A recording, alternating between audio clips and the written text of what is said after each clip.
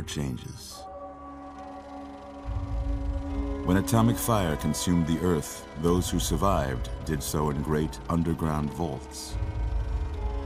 When they opened, their inhabitants set out across the ruins of the old world to build new societies, establishing villages, forming tribes. As decades passed, what had been the American Southwest united beneath the flag of the new California Republic, dedicated to old world values of democracy and the rule of law. As the Republic grew, so did its needs. Scouts spread east, seeking territory and wealth in the dry and merciless expanse of the Mojave Desert. They returned with tales of a city untouched by the warheads that had scorched the rest of the world, and a great wall spanning the Colorado River. The NCR mobilized its army and sent it east to occupy Hoover Dam and restore it to working condition. But across the Colorado, another society had arisen under a different flag. A vast army of slaves forged from the conquest of 86 tribes, Caesar's Legion.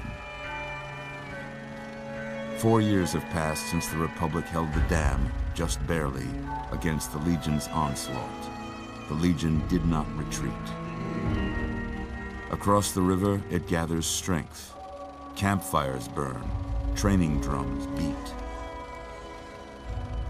Through it all, the New Vegas Strip has stayed open for business, under the control of its mysterious overseer, Mr. House, and his army of rehabilitated tribals and police robots. You are a courier, hired by the Mojave Express to deliver a package to the New Vegas Strip. What seemed like a simple delivery job has taken a turn for the worse. You got what you were after, so pay up. You're crying in the rain, Pally. Guess who's waking up over here? Time to cash out. Will you get it over with?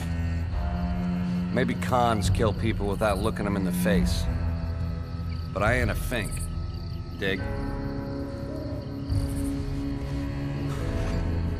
You've made your last delivery, kid.